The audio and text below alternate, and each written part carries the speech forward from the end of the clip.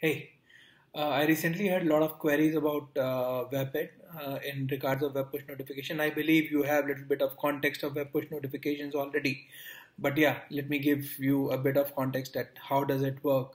So the journey of web push notification begins when you agree to receive notification. When on the top left, the browser asks you for web push notification consent, and you say accept. I want to receive notification. That's when the journey begins. Now, when you say accept, right, what happens?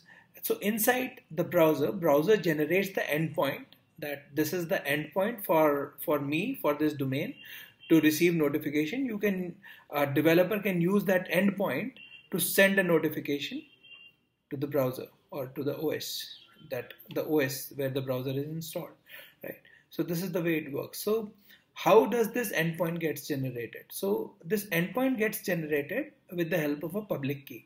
So, and then in order to send a notification to that endpoint, you need to possess the private key that is corresponding to the public key. So what is this private key and public key, Upla?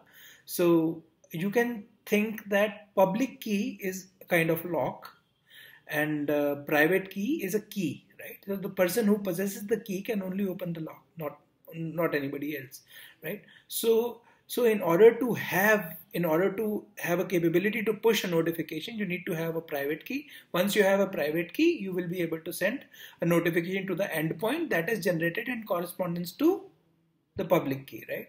So how this public key and private key thing evolved? So initially, when web push notification started on Chrome, it was GCM, right? So GCM used to give a server API key which used to help to send notification, and there is another key against which the subscriber is subscribed. The same thing happened on FCM when it moved from GCM and FCM. Then Vapid was introduced. So now let's talk a bit about Vapid. Vapid is agnostic protocol. It is not married to any given browser, right? If you write a code for Chrome, the code will work for Edge, Opera, and multiple other browsers except Safari. Safari has its own way of sending notifications. Safari does not work on the concept of Vapid, but most of the other browsers do, right? So that is another thing about Vapid. So you just have to write a single code for all the other browsers except Safari, right? And other thing is that this Vapid, in order to generate this public key and private key,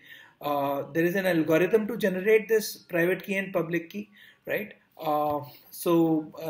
Anybody can generate this private key and public key for its domain, and then public key is stored on in the browser, and with the help of private key, the notification could be sent. I hope this answers a lot of your queries. Thank you.